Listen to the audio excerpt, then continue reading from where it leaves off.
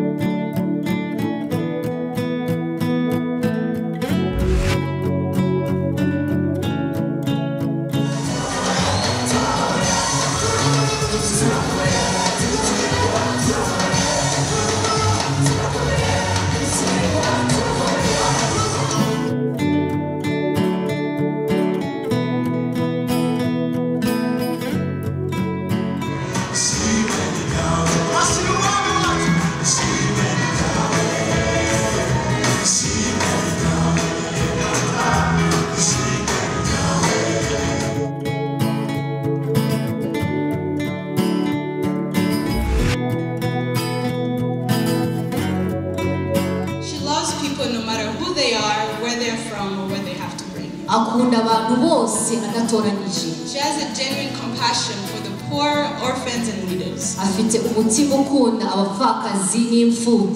She truly demonstrates the love of God. I've heard people talk about what it means to have a Christian heart. And Ornella exemplifies it best. Don't get me wrong, she's not perfect. Right? I don't want you looking at every action she does trying to catch her sleep.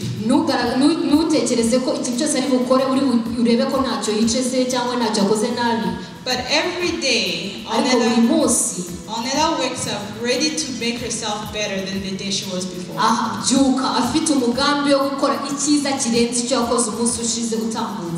She makes me more proud than I could ever say to be her sister. Alright, well, it's my pleasure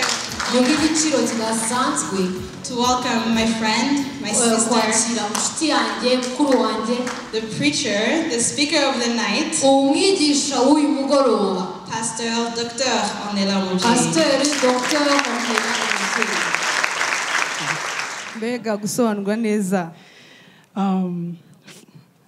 For those who wonder why my family spoke a lot tonight,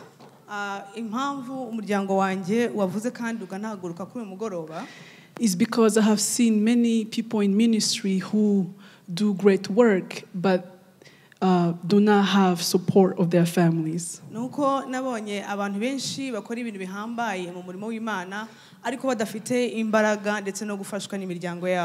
Let me tell you, I can stand here and preach well, but what makes me is not what I say on the microphone, but what makes me is who I am at home, is who I am when the cameras are not on, when the microphone is not there, is who truly someone is. So for my family to say things such as this to me,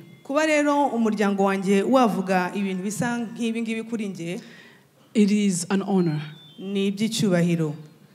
Amen. Amen. I want to start by first saying that I am emotional in this moment. The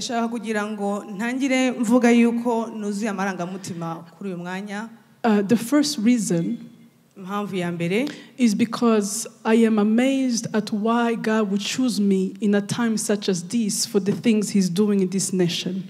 icyambere numva ntangajwe nacyo kinamangara mutima nukuba Imana yantoranya mu gihe gisa nk'iki ikanankoresha mu gihe kisa nk'iki ngiki muri iki gihugu. There are other people who are way better preachers than I am. Hariho abandi bantu bashobora kuba ari abavuga butumwa cyangwa ari ababwiriza beza kunduta. So for God to choose me, kuba Imana rero yarampisemo. I am not perfect, ntabwo ari uko ndi mwiza cyane, but I am faithful. Ariko nuko ndi mwizerwa. I want to say that I'm also emotional. Ndashaka kugira ngo nanone nongere mvuge yuko nuzuye amarangamutima. Because I am seeing old friends sitting here. Kubera ko mbona inshuti zanjye za kera zicaye hano. Friends of my parents, people who have seen me grow up. Inshuti z'ababyeyi banjye, abantu bambonye nkura. Pastors from all around. Abashumba kuva imihanda yose. Pastor Aaron. Pastor Aaron. Pastor Gakwaya's family. Pastor Gakwaya Sam. Pastor Dieudonné from Burundi. Mshumba Dieudonné kuva Burundi. I mean, I can go around speaking each one of you and your names. Ndumva byaba byiza ko nagenda mvuga amazina yanyu nkuko muri hano. But I can't because of time. Ariko kubw'igihe ntago byanshobokera. But I want you to know that my heart is truly grateful for you to be here. Ariko ndagira ngo mumenye yuko umutima wanjye unejejwe no kuba hano kwanyu. I'm thankful for the servant of God, Simon Kabera. Nejejwe nanone n'umukozi w'Imana Simon Kabera. My sister Tonzi. Mukuru wanjye Tonzi. My brother Pastor Gabi. Musaza wanjye Pastor Gabi. René Patrick. I cannot thank every person who has made this possible. Ntabwo nashimira buri muntu wese watumye ibingibi tubigeraho. I will be able to thank you after this in the committee meeting. Ndumva nza kugira umwanya kubashimira nyuma y'iki gikorwa mu gihe tuza kuba turi kumwe na komite. I want to thank the MC. You have done an awesome job. Ndeka dushimire n'umusangiza w'amagambo wakoze akazi gakomeye cyane. I want to thank our coordinator, Papa Omer. Turashaka no kugira ngo dushimire umuhuzabikorwa cyangwa se coordinator wacu. I also want to thank my awesome translator. Ndashaka kugira ngo nshimire umusemuzi wanjye turi kumwe hano. Amen. Amen. I am truly honored in this moment. Ndumva mpeshejwe umugisha muri uyu mwanya. Please join me in prayer in this moment. Reka dusengere hamwe twese muri uyu mwanya. God, as I speak right now, Data mu gihe mvuga ubu, let nothing be of me in this moment. ntihagire ikintu kiba ku bwanjye muri uyu mwanya. May you speak ariko uvuge through me, uvugire muri njyewe, like I am Jesus' microphone. nkuko naba ndi indangururamajwi Yesu. So speak through me today. Uvugire muri njyewe Yesu. Open our hearts in this moment, fungura imitima yacu muri uyu mwanya, so you can be seen and heard. kugira ngo ubonwe kandi wumvwe. In Jesus' name. Mu izina rya Yesu. Amen. Amen. So as we spoke in Isaiah 43 verse 19, nkuko rero twabivuze muri Yesaya 43:19, if we can have the scripture back on the screen, reka abari ku buhanga bw'ibyuma bongera dusubirizaho icyanditswe. as it says, I am doing a new thing. nkuko bivuga ngo ngiye gukora ikintu gishya. But today, when preachers, or when we speak of new things, ariko muri iki gihe abavuga butumwa cyangwa iyo tuvuga ku bintu bishya, when we speak that God is going to do something new, iyo tuvuga ngo Imana igiye gukora ikintu gishya, we think of God doing some things that is physical. dutekereza yuko Imana igiye gukora ibintu bifatika. So we think that God is going to change something around my life. twumva yuko Imana igiye guhindura ikintu kirikije ubuzima bwacu. We think that God is going to fix something in our lives. tugatekereza yuko Imana igiye kugira ibikemura mu buzima bwacu. Because when God says he's going to do something, kubera ko iyo Imana ivuze ngo igiye gukora ikintu gishya, you must first know who he is. ugomba kubanza kumenya Imana iyo ariyo.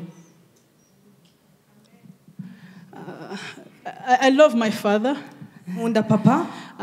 We look alike. turanasa. I love my dad. nkunda papa. He's awesome. Ni uw'igitangaza. But because I respect him, I cannot bring him here. ariko kuko mwubaha ntabwo namuzana hano. So this man is going to represent my father. Uyu musore rero uri hano agiye guhagararira papa. Let go of your hands. So my father, papa and my mother, na mama, they got married. Barashakanye. And thank you for loving all your children equally. Kandi ndabashimira yuko mukunda abana banyu buryo urukundo rungana. So my father has always been a hard worker and a provider.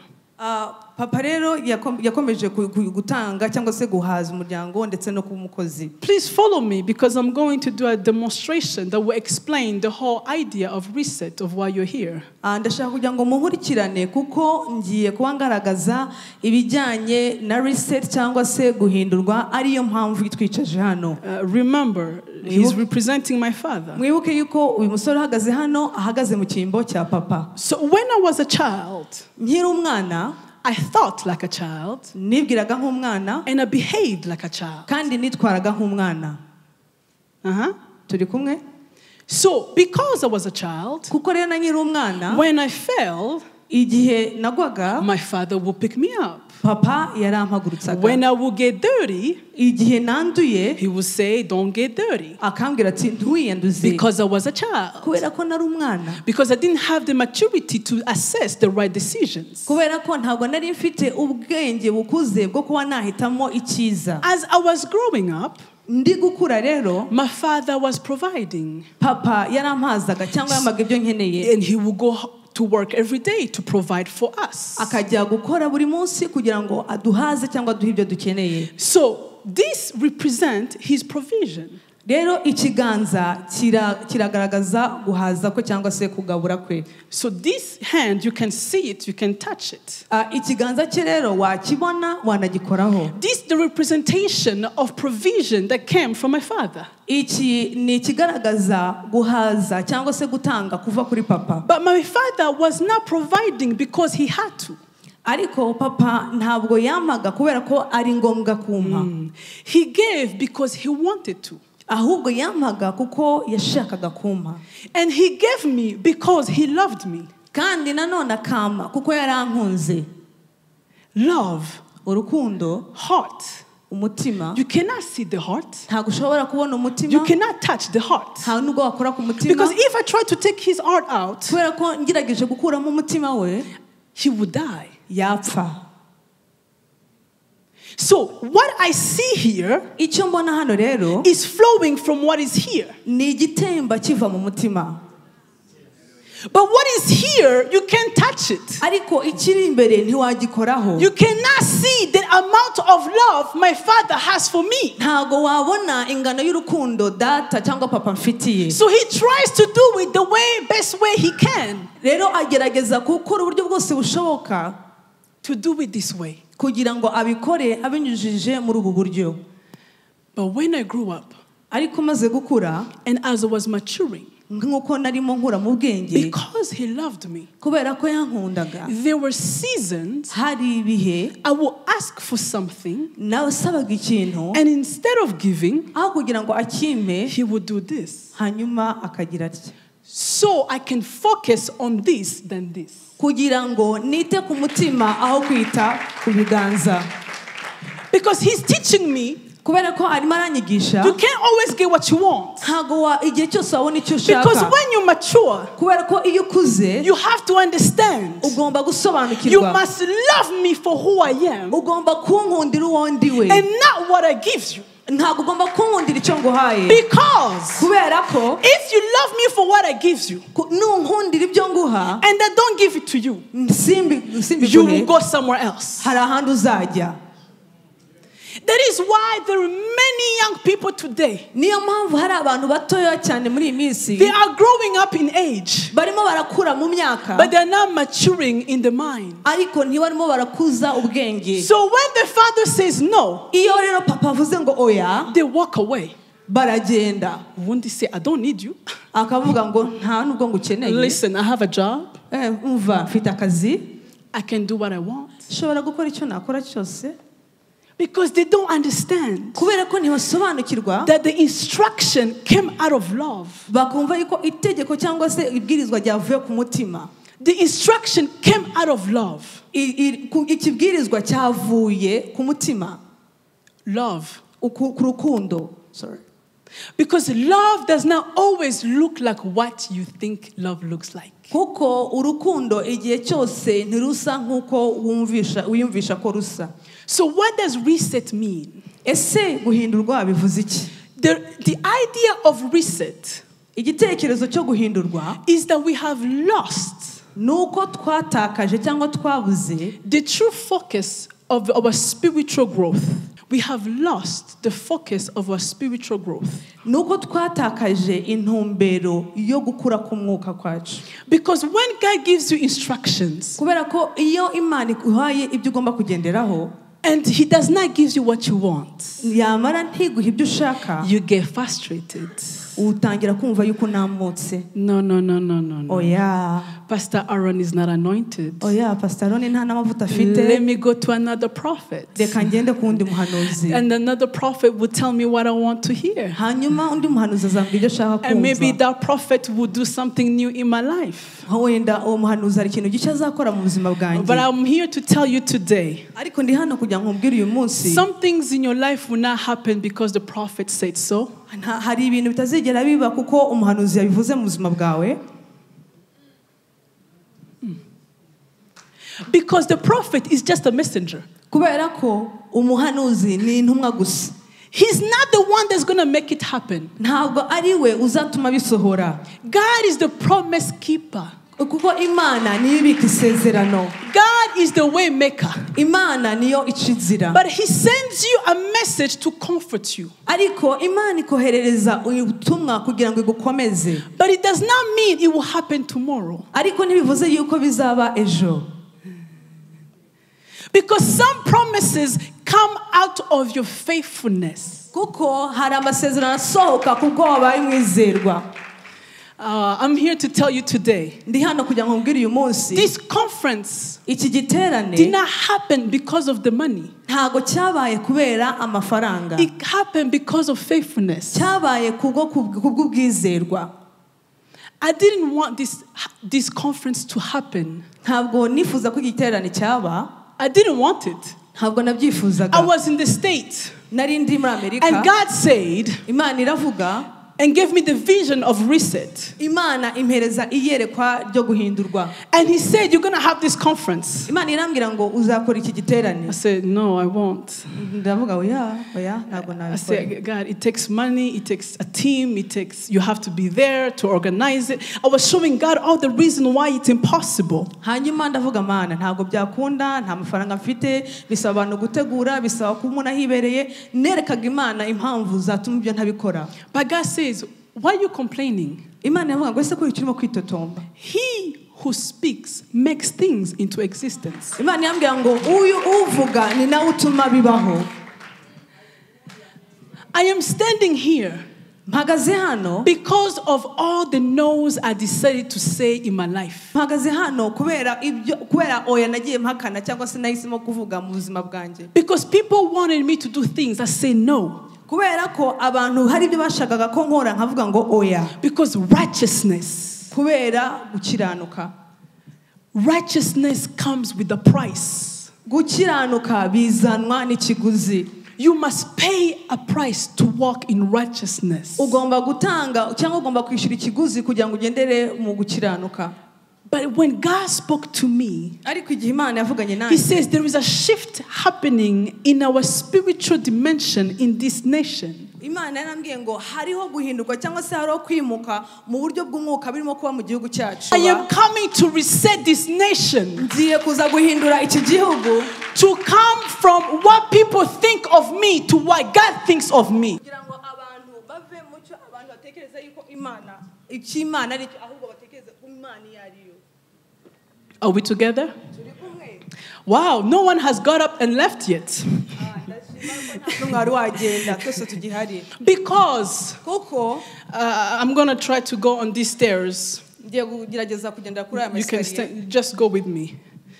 Because God is not what you have been taught. ntago ari icyo wigishijwe. God Imana is what you experience. nicyo ubamo. So, in other words, Mu yandi magambo, how God is to Tonzi uko Imana iri kuri Tonzi is depending bivana with which level ku rwego Tonzi is at. Tonzi ariho. So if Tonzi Niba Tonzi is dealing with something in her marriage, hari ibintu arimo guhura nabyo mu rushako rwe, it's an example. ni urugero, God is going to come to her as a counselor. Imana izaza nk'umujyanama kuri we. Because that's the type of God she needs in that moment. Kubera ko iyo niyo Imana akeneye nk'urongore. But if she's dealing with a business, Ariko niba ari mu bucuruzi, God will come to her as a financial advisor. Imana izaza nk'umujyanama w'ubucuruzi. So God is what you experience. Imana rero nicyo.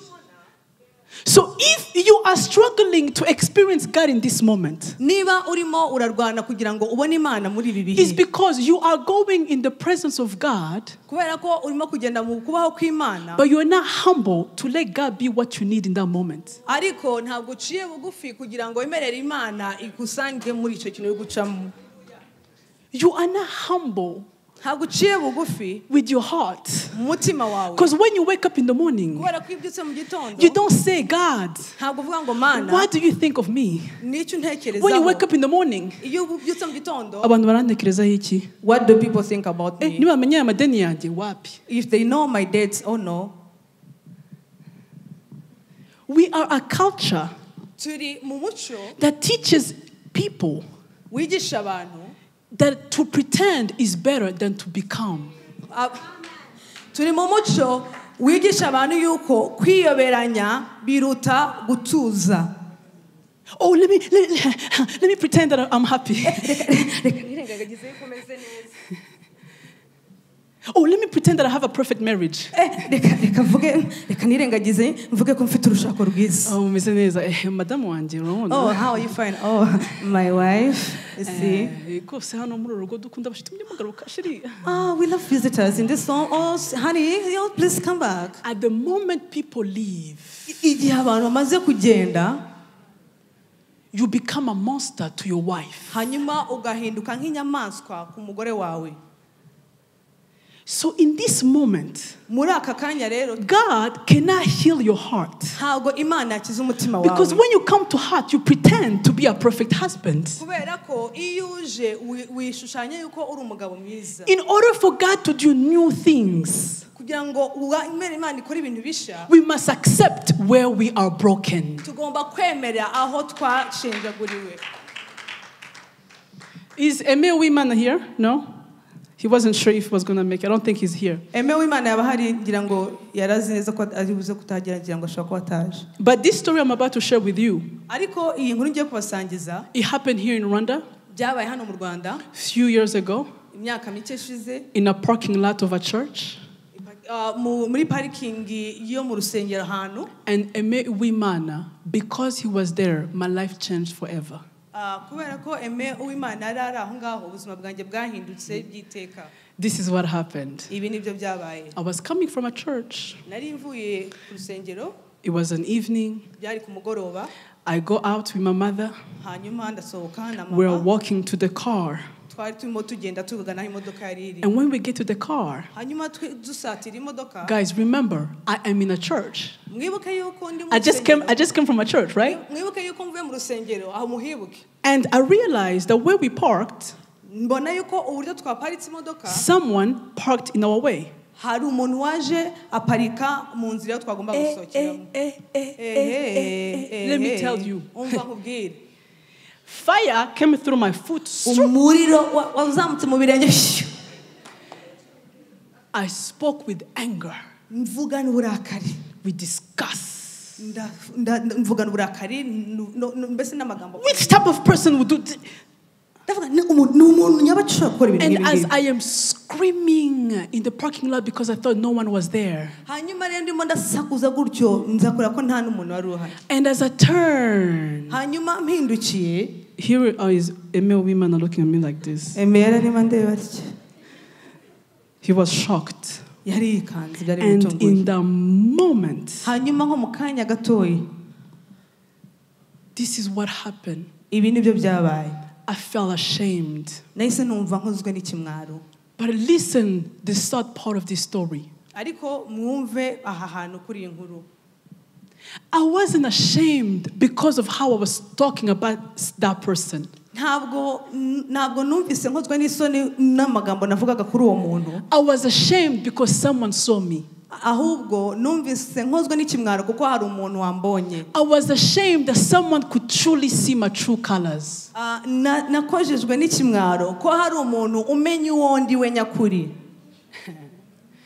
are some who are getting to the point.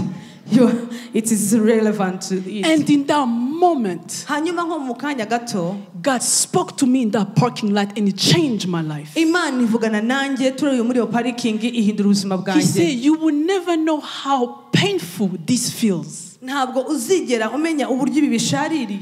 To me, as your father, that you are more concerned about what people think of you than what I think of you. You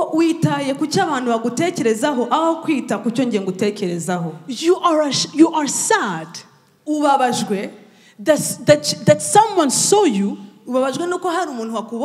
instead of truly showing me who you are. And in that moment, I repented. And from the moment, I said, God, now every single day, I will allow you to walk with me as long as I show you who I am and how I feel. So as I close, as we take the time to pray, some of you thought I would speak for 5 hours. But as I was sitting here, God said, I just wanted you to tell my people, no. My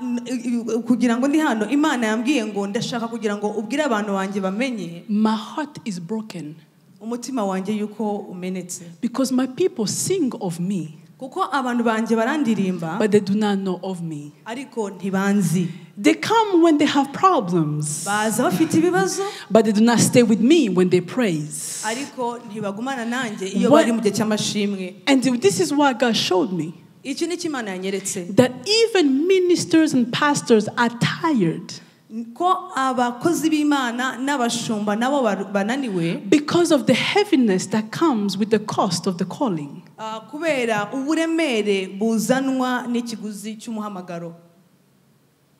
Because we don't allow preachers to be human.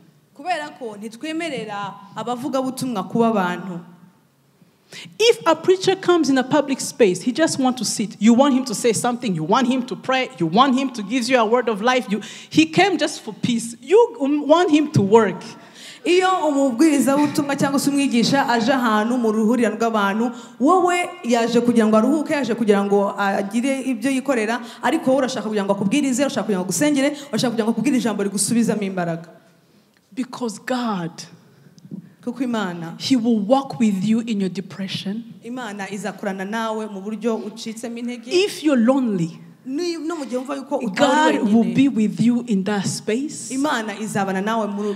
Because God is our Father. He's not just a provider. So if He doesn't give you what you want, don't walk away from Him.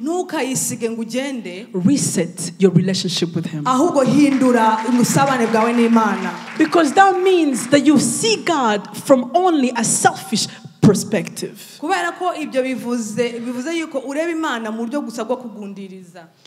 I'm about to tell you something, and I'm very proud of this. I am rich.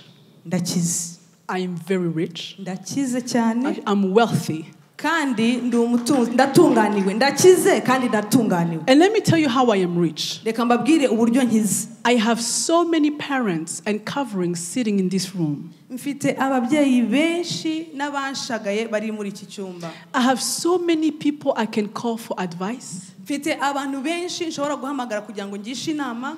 I have so many people I can share my sadness. Mfite abantu nshobora gusangiza akababaro kanjye. I have many people I can call with the struggle in ministry. Ariho n'abantu nshobora guhamagara mu gihe hari intambara mu murimo. Because wealth is not what you have in the account. Kubera ko gutunganirwa si ibyo ufite kuri konti. Wealth is what you have the money cannot buy. Ahubwo gutunganirwa ni ibyo ufite amafaranga atagura. So what I'm inviting you today impamvu rero ndimo gukutumira kuri uyu munsi is that God kugira ngo Imana wants us to focus in the kingdom mindset. Imana ishaka kugira ngo tugire imitekerereze y'ubwami.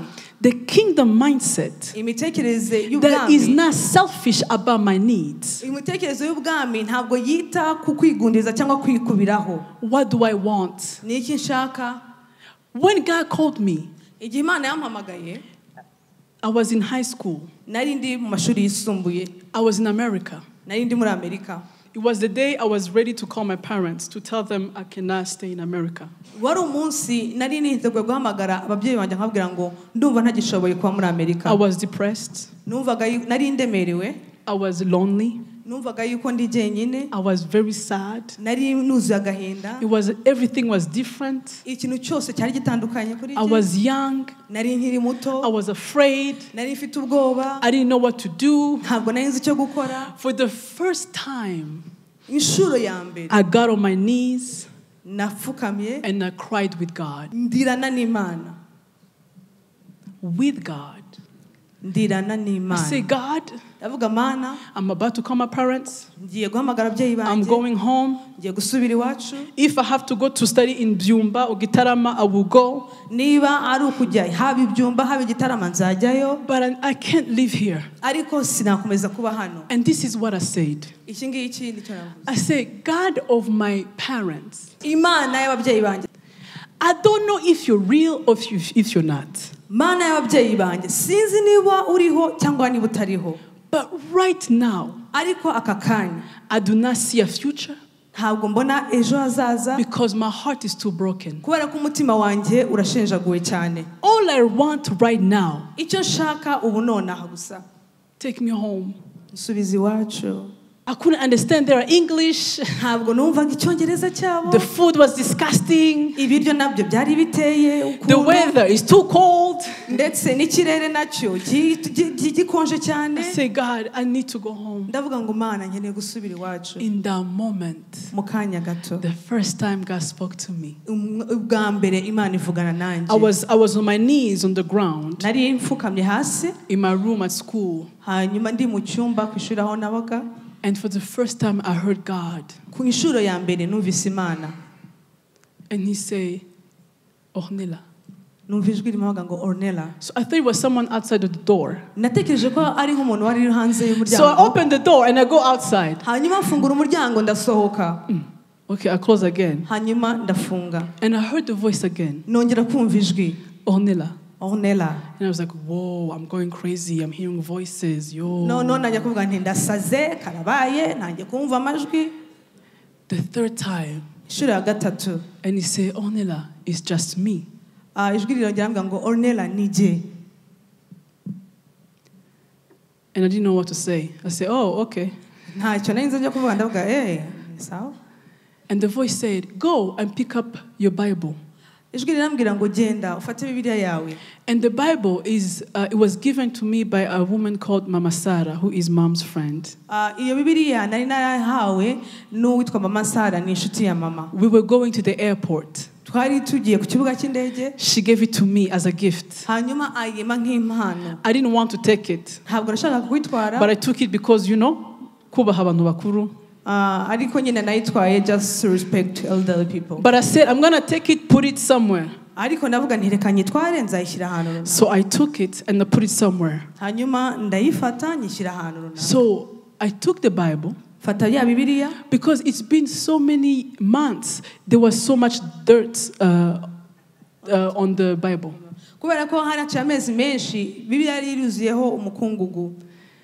And then the voice said, ijwi rirambwira, go read in Joshua chapter 1 verse 1 to 9. Genda usome muri Yosuwa igice cya mbere umurongo wa mbere kugeza kwa 8. But because at that time I didn't read the Bible a lot, I had to go in the index. Joshua. hanyuma kubera ko icyo gihe rero nasomaga Bibiliya nagombaga kujya mu mashakiro nk'abantu Yesu. I went in Joshua chapter 1 where God is speaking to Joshua to not be afraid. hanyuma ngera muri Yosuwa mu gice cya mbere aho Imana abwiraga Yosuwa kudatinya. Do not be afraid, I will be with you. Ntutinye nzabana nawe. I know you are scared, but I will be with you. Ndabizi ko ufite ubwoba utinya ariko nzabana nawe. So I was confused. I said, okay, God, why are you giving me this for? hanyuma rero nsa nk'umuntu uvangiye ndavuga Mana kubera iki umpaye gusoma hano hantu. And then God said, in this moment, Imana irambwira ngo muri aka kanya I am calling you forth. ndimo ndaguhamagara kugira ngo uzamuke. That you will go into ministry. Kugira ngo ugende mu murimo. That you will speak of my kingdom. Kugira ngo uzavuge iby'ubwami bwanjye. And the good news. Kandi uvuge n'ubutumwa bwiza. And in that moment, muri uwo mwanya I said, God, ndavuga Mana, no, never. Oya, ntibyakunda. I said, God, listen. Ndavuga Mana, unyumva. Twumvikane. Let's agree. Sasa rero. Now, number 1, icyambere, I have my own plans of my life. Mfite imigambi yanjye y'ubuzima bwanjye yihariye. Number 2, icyakabiri, I am not perfect. Ntabwo ndi mwiza cyane. I have weaknesses. Mfite intege nkeya. There are many young people who are spending hours in revivals and overnights. Choose them at their churches. Choose someone there. Hari abantu benshi bakiri batoya bari mu murimo bafata igihe barara mu maveye abo ngabo genda turanye muri abo ngabo. You want me? Urashaka jewe? I spent years giving my parents headaches. Namaze imyaka myinshi ndwaza umutwe w'ababyeyi banjye. I was impossible. Numvaga sinari nshobotse. With no discipline. Nta muco. Very selfish. I said, there is no way you can use me. There are people in the church who are perfect. Go choose them. Ndavuga nta kuntu ari nge wahitamo. Hari abantu benshi bari mu rusengero kandi bakwiriye genda bari wuhitamo. Those who know the scriptures by head, choose them. Abo ngabo bazi ibyanditswe mu mutwe genda ubahitemo. God said, no. Imana irambwira ngo oya. Do you know why I chose you? Uzi impamvu nguhisemo? I said, I don't know why, but you're about to tell me. Ndavuga nti sinyizi ariko ibyo byose ugiye kuyimbwira. God said, I chose you because your heart is like mine. Imana irambwira ngo naguhisemo cyangwa naguhitamo kuko umutima wawe umeze nk'uwanjye. I said, I don't understand. Ndavuga Mana ibyo simbyumvise. He said, your heart is for the hungry and the poor. Umutima wawe and the widows. Umutima wawe werekeye kubashonje, kubababaye, ku mfubyi n'abapfakazi. You have fed the poor. Wagaburiye abakene. You were always trying to find ways to help people in their needs. Wagerageje kenshi kugerageza gufasha abantu mu byo bari bakeneye. That's what my kingdom is about. Ibyo rero nibyo bijyanye n'ubwami bwanjye. My kingdom is about looking at the needs of others and trying to make something better out of it. Ubwami bwanjye ni ukureba ibyo abantu bakeneye hanyuma nkabikemura kugira ngo bibe byiza kuruta. And the other things you say that you have. Ibindi bintu byose wavuze rero ufite bikwerekeyeho. Don't worry. Ntugire ikibazo. With me, I will work on you. Hamwe nanjye nzabikemura. Because I am the potter. Kubera ko ninjye mubumbyi. I will work on you. Ninjye nzakubumba. I will make you go through fire. Nzatuma unyura mu muriro. But I will work on you. Ariko nzagukoraho. I will give you knowledge and wisdom. Nzaguha ubwenge n'ubuhanga. But I will work on you. Ariko nzagukoraho. My brothers and sisters, bene data basaza banjye, we are in a moment where God wants us to come as we are. Turi mu gihe Imana ikeneye uko tuza uko turi.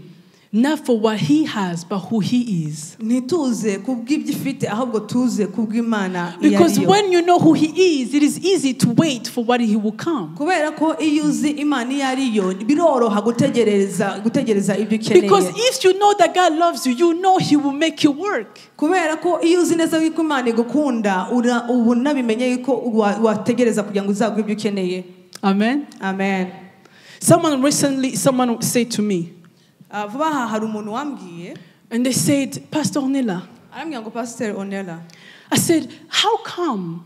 Arambwira ngo bishoboka bite? You have not chosen ntiwahisemo someone to marry with. Kuba utarahitamo umuntu mwubakana. I say, oh. Ndavuga I said, first of all, ndamubwira icyambere, you don't choose. Ntabwo hitamo. God selects. Imana iguhitiramo. Because every area of my life, kubera ko buri gace k'ubuzima bwanjye I always wait upon the Lord. buri gihe cyose ntegereza Imana. Because faithfulness will create miracles in your life. Kubera ko kuba umwizerwa nibyo bikuzanira ibitangaza mu buzima bwawe. It's the ability to understand that if God loves me and works for me, therefore why should I be afraid of the pressure around me? Ni imbaraga zo kumenya neza yuko niba Imana inkunda kandi ikaba iri gukorana nanjye tukaba dukorana, niyihe mpamvu nakumva yuko ndimo kwirukanka. I do not need to respond to the pressure around me. Ntago ngomba gusubiza imbaraga z'igitugu cyangwa igitutu kindiho. I do not need to go to the places where everybody is going to. Ntabwo nkeneye kujya ahantu buri muntu wese arimo kujya. I need to go where God goes with me. Ahubwo nkeneye kujya aho Imana ijyana nanjye. Because I don't need the approval of man, I need the approval of God. Kubera ko ntabwo nkeneye kwemerwa n'abantu, ahubwo nkeneye kwemerwa n'Imana. Because the same friends who say that they're having fun with you, they're the same friends who will talk about you tomorrow. Kubera ko abo izo nshuti zivuga yuko murimo kwishimana ni nazo nshuti ejo zizakuvuga. My brothers and sisters, people change, but God does not change. Bene data, abantu barahinduka ariko Imana ntihinduka. People forget, but God will never forget. Abantu baribagirwa ariko Imana ntizigera yibagirwa. As long as I live, I will wait upon the Lord. Nkiriho nzategereza Imana. For His strength will be what I need in times of hardship. Kubera ko imbaraga z'Imana nizo zizaba icyo nkeneye mu gihe cyo kugeragezwa n'ibihe bikomeye. We need people who are A today and A tomorrow. Dukeneye abantu bari A uyu munsi ejo bakaguma bari A. Because the kingdom of God needs disciples who are proud to be disciples. Kubera ko ubwami bw'Imana bukeneye abigishwa bafite ishema ry'uko ari abigishwa. Not people who have to you know. Ntabwo ari abantu bavuga yuko ari abakristo ariko babivugira ku rurimi. I have made this prayer for myself. Ibi nabigize isengesho I say, ryanjye. God, when I die, Ndavuga Mana nimfa, may people remember what I have done more than what I have said. abantu bazibuke ibyo nakoze ntibazibuke ibyo navuze. And may what I do be a reflection of who you are. Kandi ureke ibyo nkora bibe indorerwamo y'icyo uwo uriwe.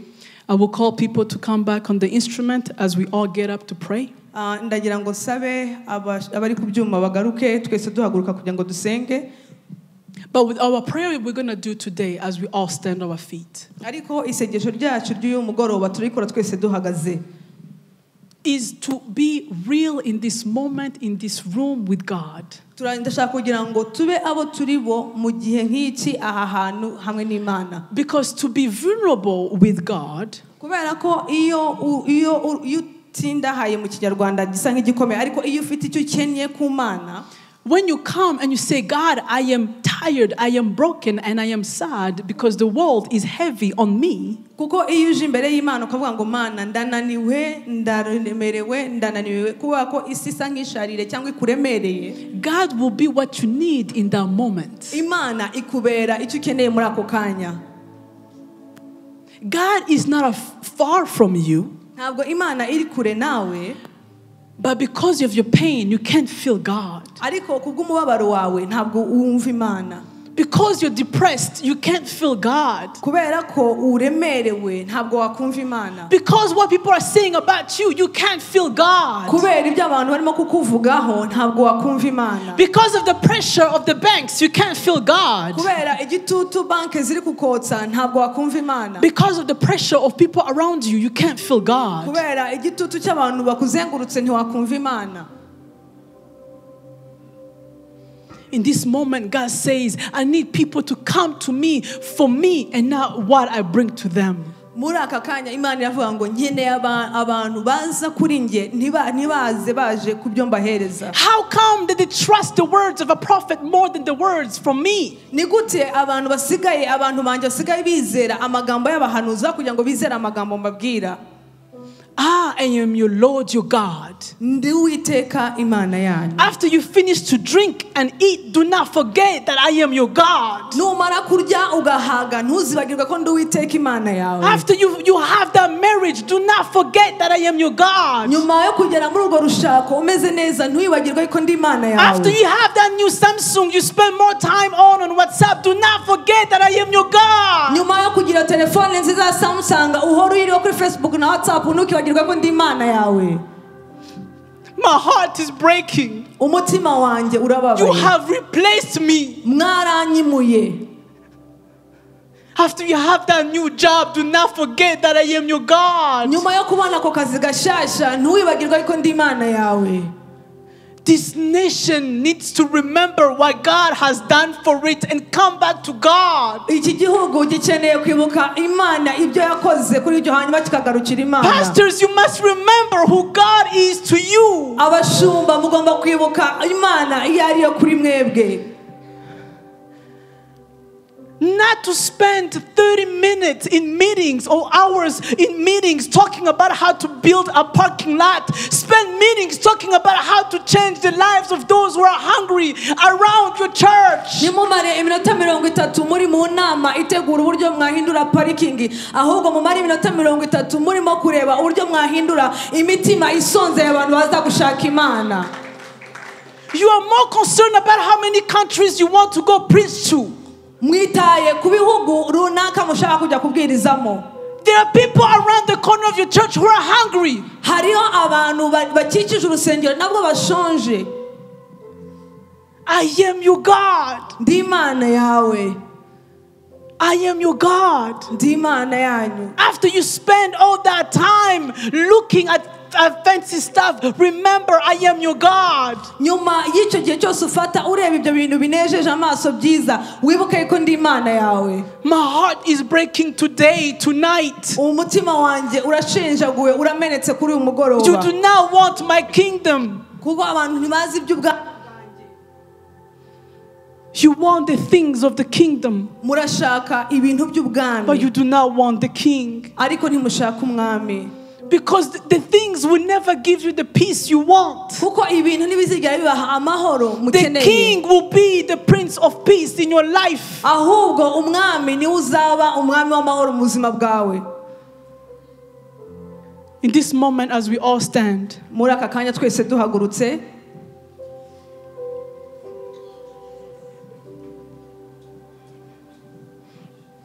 I want us to go in a time of prayer, dushaka kugira ngo tujye mu gihe cyo gusenga. to allow the Holy Spirit to speak to us and to heal us tonight. Kugira ngo twemerere Mwuka Wera avugane natwe kandi ahindure. Because what God wants to do tonight is to bring a spirit of healing in our heart. Kubera ko icyo Imana ashaka gukora kuri mugoroba ni ukuzana umwuka wo gukiza mu mutima yacu. Because some of us are angry and depressed and sad. Kubera ko bamwe muri twebwe tuzuye umujinya, tuzuye agahinda, tuzuye no kubabara. But I'm here to tell you that our God is a healer. Ariko ndi hano kugira ngo mbabwire yuko Imana yacu ikiza. He's a provider, Yego Imana yacu iratanga, but He's a healer. ariko nanone Imana yacu irakiza. In this moment, speak to God with your own words. Muri aka kanya tuza akanwa kawe uvugane ubwire Imana amagambo. I cannot speak for you because I don't know where you are or which level of life you're on. Ntabwo nakuvugira kubera ko sinzi ibyo uri guhura nabyo, sinzi n'ikigero cy'ubuzima uriho n'ibyo uri kunyuramo. But for now, I just want you to forget everything else and just focus on God right now, right here. Ariko muri aka kanya ndagira ngo wibagirwe ikintu icyo ari cyo cyose utekereze Imana hano hantu turi no muri uyu mwanya. God, we call for your presence in this moment. Data turahamagaye kubaho kwawe hano hantu. May your heart come touch our hearts and our minds. Reka umutima wawe uzukore ku mitima yacu no ku bwenge bwacu. God, bring healing in this room. Mana zana gukiza muri iki cyumba. People who are tired, bring healing in their hearts. Abantu bananiwe zana gukiza mu mitima yabo. People who are angry, bring healing in their Abantu hearts. buzuye umujinya zana gukiza mu mitima yabo. Bring healing. Zana gukiza Mana. Because we know you are a healer. Kubera ko turabizi yuko ukiza. You are a friend. Uri inshuti yacu. Heal the heart of ministers. Kiza imitima y'abakozi bawe. Heal the heart of your children. Kiza imitima y'abana bawe. Heal the heart of our worshippers. Kiza imitima y'abaramyi. Heal the hearts of our interpreters. kiza imitima y'abasemuzi. Heal the hearts of our leaders in this nation. Mana kiza imitima y'abayobozi bacu muri iki gihugu. Heal, God, our continent. Mana kiza umugabane wacu. God, we come as we are. Mwami tuje uko turi. Broken. Mami turashenjaguwe. Some are right now are depressed. Bamwe muri twebwe aka kanya bararemerewe. Some of them are going through wilderness. Bamwe muri bo barimo baragendera mu butayu. Some of them feel dry. Bamwe muri bo urumva bumye bakakaye. They can't hear your voice. Ntibakumva ijwi ryawe. They can't see your touch. Ntago babona gukorwaho But kwawe. in the name of Jesus, Ariko mu izina rya Yesu. open the gates of heaven. Mana fungura amarembo y'ijuru. Open the gates of heaven. Fungura amarembo y'ijuru. Open the gates of Fungura heaven. amarembo y'ijuru. Oh, hallelujah, Hallelujah. God. Move through us. Mana genda hagati muri twe. Move in us. Genda muri twe. Bring back peace. Garura amahoro mwami. Bring back Garura. hope. Garura ibyiringiro. Oh God, Mana. only you can do it. Mana niwe wenyine wabikora. Only you can do it. Reset our hearts in Hindura imitima yacu the mwami. name of Jesus. Mu izina rya Yesu. God, pour Mana suka. your anointing of healing on us. Suka mwami amavuta yawe yo Pour gukira your kuri anointing of twebwe. healing in this place. Suka amavuta yo gukira muri iki kibanza.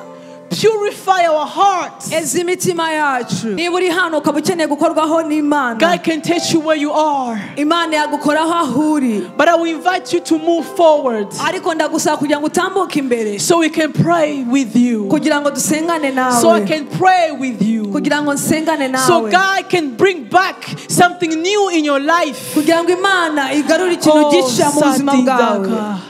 Open the gates of heaven. Fungura amarembo y'ijuru God, mwami. open the gates of heaven. Fungura amarembo y'ijuru God, mwami. break every wall in our lives. Mana menagura ibihome byose inkuta zose mu buzima Break bwacu. every wall in our lives. Mana kuraho inkuta izo zose mu buzima bwacu.